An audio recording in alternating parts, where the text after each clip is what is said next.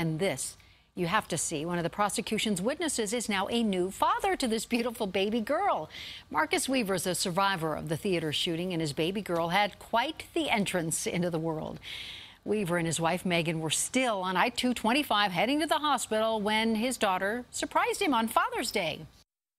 I was going through serious contractions, and I just said, I can't hold her anymore. Here's, and so her head just popped out, and Marcus's face was pretty hilarious. I'm glad she has a sense of humor, right? The couple then drove the rest of the way to the hospital, where a medical team was waiting for them outside.